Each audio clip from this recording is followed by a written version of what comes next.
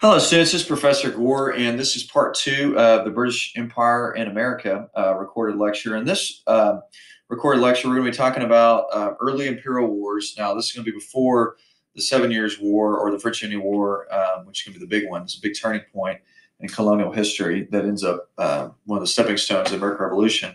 We're also going to be talking about the South Atlantic system and talking about the slave trade, one of the big developments in world history, and then also slave revolts that come from putting people in bondage. So anyway, so between 1689 and 1815, Britain fought a series of increasingly intense wars with France. I mean, they fought several colonial wars, and then they fought against France after the French Revolution. They technically fought against France in the American Revolution before that, and then they fought against France with Napoleonic Wars. So Britain's government spent three-quarters of its revenue on military and naval expenses. As the war spread to the North American mainland, they involved growing numbers of colonists and Native American warriors now armed with European guns. Now, one of the things Native Americans like to do is they like to play the European powers off against each other to get more goods or some way they can exploit the situation and get things for themselves. And so when France later gets removed from Canada, that's going to be a problem, as we'll see when we get to Pontiac's Rebellion. And so the most significant battles in North America occurred during the War of Spanish Succession, what was also called Queen Anne's War. It happened between 1702 and 1713. Britain fought Spain and France, and English settlers in the Carolinas attacked Spanish Florida. Now, there was actually one that started before that, Queen William's War. All these wars start in Europe, except for the War Jenkins era starts in the Caribbean, until we get to the Seven Years' War, and that actually starts in present-day Pittsburgh area. The times it is fought is you would have French that would incite the Native Americans against the English colonial settlers, and people on the frontier are the ones that affected. Those are in Boston or Philadelphia, New York, are unharmed. Schenectady and Massachusetts, or upstate New York, was actually brutally attacked in 1690. Pretty bad event there. Queen Anne's War, also called the War of Spanish Succession, started in Europe. It's much bigger than King William's War, at least for the colonies. Deerfield, Massachusetts, was on the western Massachusetts frontier, was attacked. I had to read a book about that when I was in graduate school. Fascinating story about this young girl taken captive at the age of 6, ended up being raised as a Mohawk Indian, ended up having a Mohawk husband. Her father, who lost his wife and a couple of his other children in that attack, spent the rest of his life trying to find her, and they're able to reunite later in life. And he has a relationship with her and her new Mohawk husband and their children and so forth. So it does have a happy ending, but brutal time. Albany is also attacked, which is one of the most furthest north settlements in New York. And France ended up losing Port Royal and Newfoundland and Nova Scotia. Later, settlers on Acadia during the Seven Years' War are going to be expelled, and they end up going to present-day New Orleans and Louisiana area, and they become what we now call Cajuns. Okay. So one of the things that happens as well with some of these conflicts is with the Spanish. The Spanish also incite Indians such as the Creeks and Cherokees to fight against the English, and the Carolinas armed the Creeks, whose 15,000 members farmed the fertile lands along the present-day border of Georgia and Alabama. The joint force, so the Creeks and the English, burnt down the town of St. Augustine, but failed to capture the nearby fort. The Creeks wanted to dominate nearby tribes. They're a very powerful, warlike tribe. They wanted to defeat the pro-French Choctaws to the west and the Spanish-allied Appalachians to the south. Beginning in 1704, a force of Creek and Yamasee warriors destroyed the remaining Franciscan missions in northern Florida, attacked the Spanish settlement of Pensacola, and captured about 1,000 Appalachians whom they sold to South Carolina slave traders for sale in the West Indies. Wow. Simultaneously, a Carolina-supplied Creek expedition attacked the Iroquois-speaking Tuscarora people of North Carolina, killing hundreds, executed 160 male captives, and sending 400 women and children to slavery. The surviving Tuscaroras were like, I'm getting out of here. They moved to New York and actually became the 6th tribe of the Iroquois Confederacy. Okay. Surprised there hadn't been a movie made about that, to be honest. In 1715, the Creeks and Yamasees revolted once they were told to pay for their gun debt. 400 colonists were killed before the natives were overwhelmed, thanks to help from the Cherokees. With French aid, Catholic, Mohawk, and Abenaki warriors took revenge on the Puritans. They destroyed English settlements in Maine, and in 1704 attacked the western Massachusetts town of Deerfield. So it was actually about Mohawk Indians attacking them in the book. Killed about 48 residents, including the minister's wife and one of his daughters, and a 6-year-old was captured out of the 112 that were taken. And in response, New England militia attacked French settlements, and in 1710 joined with the British naval forces to seize Port Royal and French Acadia, which is Nova Scotia, and they wanted to move to New Orleans later.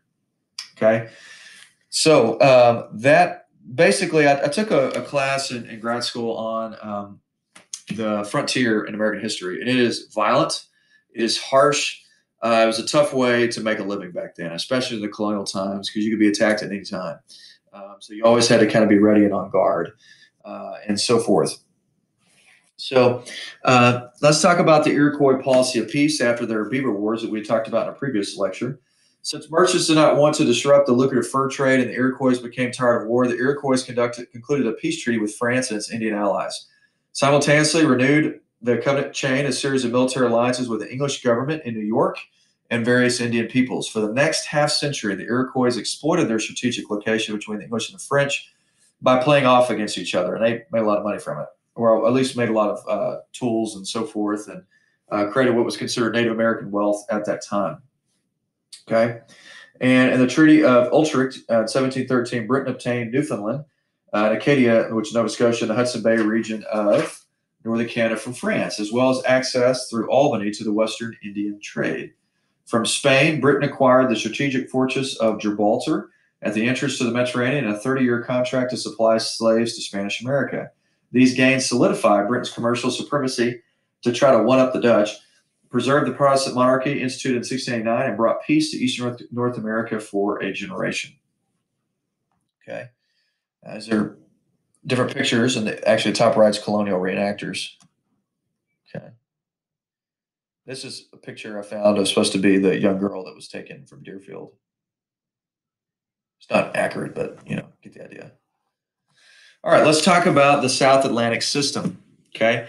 I cannot emphasize to you the importance of sugar, okay? Sugar was the really the petroleum of the 16 and 1700s. It is the most viable cash crop in the transatlantic trade. It was extremely wealthy. It was all the rage in Europe and other parts of the world. You would use it in tea. They use it in cocoa to make a chocolate drink, kind of like chocolate milk, except without the milk. But it was extremely profitable. If you ever want to know why slavery grows in the Western Hemisphere, it is sugar, sugar, sugar. Okay.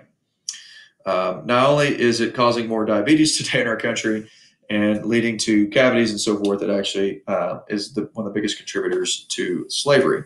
Okay. Now, it's not the crop's fault that people imported slaves, but you know what I'm talking about. And so the South Atlantic system consisted of groups here. You have the merchants who would purchase goods, manufacture goods, sell them to Africa, and then these slave traders would buy the slaves, bring them to the planters, and the planters would use the slaves that they purchased and would grow sugar and then sell that to the merchants who would then sell it throughout Europe. You also had investors, and so the sugar plantations were very expensive to operate, and so they had to have a lot of capital investment. You got to realize the Caribbean also has really bad hurricanes. Hurricanes could wipe you out, but they made so much money that it was worth the risk financially for them. Okay, and so let's look at what they each had. So the merchants import the slaves. Investors provide the ships and loans to planters, and the planters provide the sugar, and then they would sell it to merchants. Okay. Now let's look at the slave trade itself, because that's a huge part of the South Atlantic system. You can't have the growth of the sugar crop because it's so labor intensive without the slavery system. Okay, and so for the 1500s, okay, through about 1650, the Portuguese dominated. Okay, there's about 820,000 slaves were brought at that time. They controlled about 95% of that slave trade. And then for about 50 years, give or take, the Dutch dominated. And then for about 100 years, the British dominated. In fact, they brought more slaves to the Americas than any other country of world history. Now, what's ironic, I don't know if it's ironic, but how they pull a 180, is the British completely turned turn the other way in the 1800s, and they become the biggest prosecutors of the slave trade, and they actually helped end it in the Atlantic Ocean. And they're the main country that is responsible for that. And it's because of William Wilberforce and the Clapham Circle and Britain that convinced the British people that slavery was morally wrong. It's one of the great good guy stories of world history. If you ever want to read about William Wilberforce, there's a cool documentary called Amazing Grace, because the song Amazing Grace was actually written by John Newton, who was a slave trader. And when he converted to Christianity, he wrote that song about his past life, and he actually mentored William Wilberforce. And William Wilberforce spent his whole career in Parliament trying to end the slave trade. It does end in 1807, and then slavery is abolished in the entire British Empire about 3 or 4 days before his death. It's pretty cool.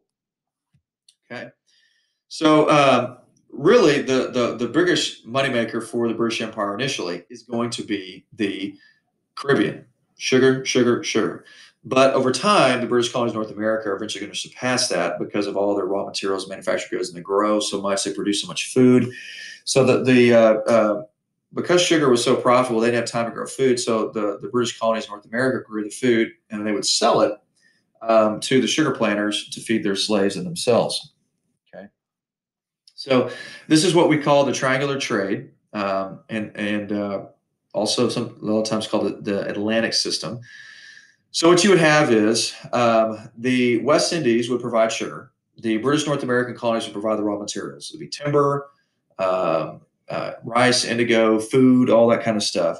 Send the sugar and those things to England. England would in turn make manufactured goods and send that back to North American colonies and the West Indies for them to purchase.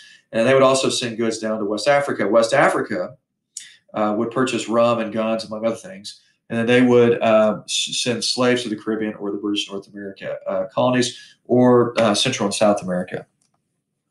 Okay, so I have several maps here that kind of illustrate all these different goods that they're bringing. It helps you understand the triangular trade. 3 parts of the world: the Americas, Europe, and Africa. Okay, that's the transatlantic trade route. Okay, so like I mentioned, Jamaica was the wealthiest colony of the British by 1750 because of sugar, and more sugar. And so I can't emphasize the importance of sugar enough. I hope you understand that. And so it does change this, and it becomes probably the most profitable trade route of the world, even more so than the Indian Ocean. That's saying something. Now, because of the demand for lots of laborers for sugar, it leads to the rapid rise of slavery. And so you can see right here the percentage of where they go. Now, I've told students for years, okay, the 2 worst places to ever go in world history if you were a slave in the transatlantic slave trade is the West Indies, which is the Caribbean, and Brazil, because of the climate, and you're working on sugar. Now, the mines that you're going to in Central America or South America suck too. That's probably the second worst place to go. Now, the Guianas also grew sugar, so that's kind of like Brazil. But British North America was actually the best place. Reason why rice and tobacco are hard work, but they're not as hard as sugar or as dangerous as sugar. And yet a really, really high death toll in sugar. And they even had these machetes that was right by the pressing machines, because oftentimes people would get their limbs stuck and have to cut their limb off right there in the machine. It was horrific. And so that's one reason why they're much more descendants of African slaves in British North America or modern day United States today than there are in even Brazil and the Caribbean, even though there's still a large population there. And that's because the life expectancy was much longer there. So, all right. So about 11 to 12 million were uprooted. There were still slaves being traded on the trans-Saharan trade route and the Indian Ocean trade route. We'll talk about that a lot in world history. It does lead to a male and female imbalance, but the population actually still stays stable because of the importation of potatoes from the Columbian Exchange. And so you just led to polygamy, where one man married several women, and so forth. And it's the African kingdoms on the West Coast that kidnapped those slaves and brought them to the coast. They would go inland and attack, and so forth. Slaves, like I said, were sent to North Africa and the Ottoman Empire and so forth, and that were Muslim controlled and so forth, and then even sent to the Indian Ocean. But this is one of the most inhumane aspects of world history. Slavery has always existed, but because of the sugar trade, it became even more brutal than it almost as brutal as it had been during the Roman times. In some ways, it was actually more brutal. And you can see the estimated numbers of where people originated from that came from West Africa. So if you were in East Africa, you were unaffected by this. Okay. Now, the Middle Passage, I always tell students, is one of the top 10 worst places to be in world history.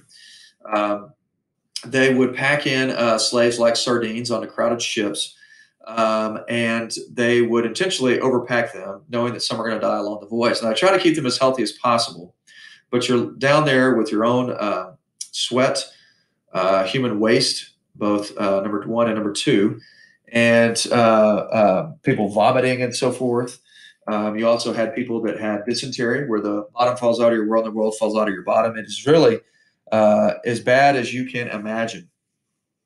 And we don't know how many actually fully died on the voyage because we have record books, but some of them are not always accurate. Some are.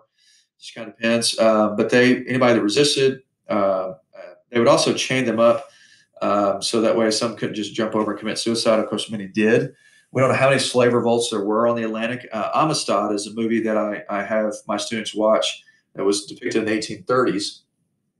That was a successful slave revolt on a Portuguese slave trading ship in the 1830s, and it's a really moving movie done by Steven Spielberg. So scurvy was a common thing, dysentery, measles, smallpox, disease, and so forth. They wanted them as healthy as possible, but when you're taking them in those conditions, you can imagine what you're going to get. The labor conditions were horrible when they arrived if you were going to sugar. 10-hour days, hot, humid climate.